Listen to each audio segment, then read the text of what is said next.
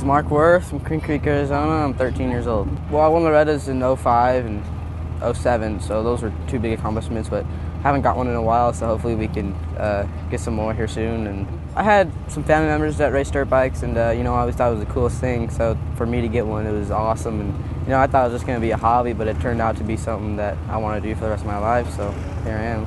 I don't do a lot of supercross, at this age, but when I do get on a supercross track, it's definitely fun, but it's also a little scary in some places. But when you're on the gates at the Monster Cup and stuff in supercross, there's all these fans yelling your name. I mean, probably not my name, but you're hoping they are, and you're really nervous, and you get all these people, the camera's flashing, you're just a lot of stuff going through your mind, and you're hoping that you get out here and you do good so people know who you are.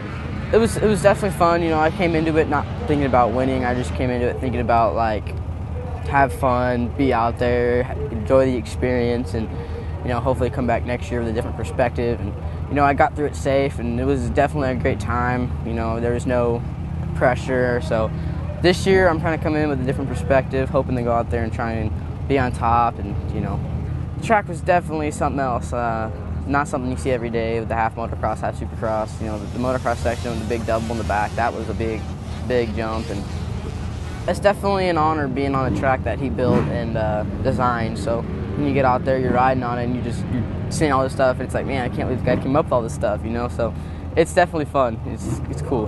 My name's Mark Worth. I'm going to be at the Monster Energy Cup October 20th in Las Vegas.